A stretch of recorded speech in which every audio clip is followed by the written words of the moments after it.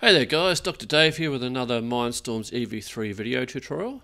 In today's tutorial we're going to look at using the gyro sensor to enable us to drive forward in a straight line. To begin with, we're just going to use the sensor in a passive manner to enable us to monitor what direction we're travelling in. So the first thing we do here is reset the gyro sensor or zero it, so that in that way the angle becomes zero. Next thing we do is put in a 1 second pause just to enable that zeroing to take effect. And then in this block we're going to drive the robot forward 15 revolutions, so it's roughly 2.5 meters or so. Down here in a separate block, what we've got happening inside this loop is we're doing a display of the gyro readings. So we're continually updating the display here. First thing we do is read the gyro setting, display it to a display block, and then put a brief 0.1 of a second delay in. The following demos show the robot driving forward without any assistance from the gyros. In both cases, the robot is very clearly veering off to the left. In fact, it's veering off up to as much as 15-20 centimeters over the length of 2 or 3 meters, which is clearly going to lead to big problems in terms of accuracy. So what we're going to do in this code is look at how we can use the gyro in order to enable the robot to drive in a much straighter line. So let's go through it now. The first thing we're going to do is set a couple of variables.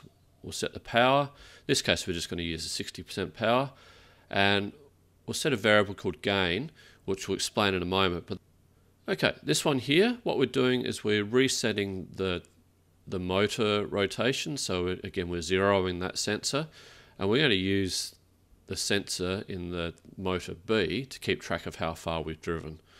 And hopefully if we keep it on mostly a straight line, won't really matter which of the two motors we keep track of.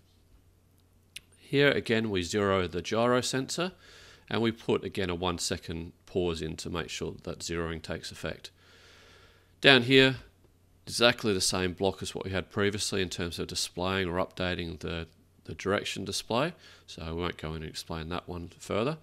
So we'll go up here and explain this block, which we've got a loop which is going to continue until we've travelled 15 rotations of motor, or the wheel that's connected to motor B. As I said, if we keep this in a relatively straight line, hopefully both motors will travel approximately the same distance, or both wheels. Alright, so what we're doing here, first up, is we're reading the value from the gyro sensor. We're feeding that into our arithmetic block here, and we're basically checking the error, so how much it differs from zero. So remember, if we want to drive the robot ahead in a straight line, it should maintain a zero bearing. Okay, once we've done that calculation, we're going to feed the value that we compute into the error variable. So that basically represents how far off from the zero value we are, and that will then be used to determine how much correction we need to do. Okay, this is where the correction happens up here in this second arithmetic block. We use the advanced block here. We've got 3 inputs to the block and 1 output. So the inputs are the power, which has a default of 60, the error that we calculated earlier, and the gain, which is a multiplier to see how much impact this error rating has. And what we've done here is we multiply the error, which is stored in variable A, by the gain, which is at this stage 0.7 or 70%, and we add that to the power rating. And then we feed this value into our motor B setting, motor B port. Motor C, I should say, motor C port. The default power of 60% is fed into motor B, and we drive the tank or drive the robot ahead at that power. And by factoring this error rating, we've got a correction for any veering that is occurring.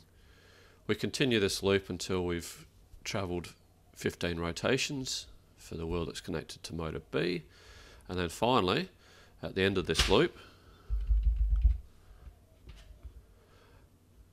And then finally, at the end of this loop, we call a motor stop or tank stop block.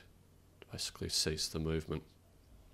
Again, down here we've got an indefinite loop. So this program will actually continue indefinitely, so we'll need to use one of our brick buttons to stop the code running. We now look at a demo of the code running. As we can see, in this case the robot is travelling in a fast straighter line, barely veering off the pathway of the floorboards there. And indeed, just to prove that it wasn't just a fluke for the first time, we can see it again, pretty well travelling in a straight line. The main issues that we face are the acceleration at the beginning and the braking at the end can cause a little bit of juddering or veering. That could easily be fixed with some acceleration or deceleration.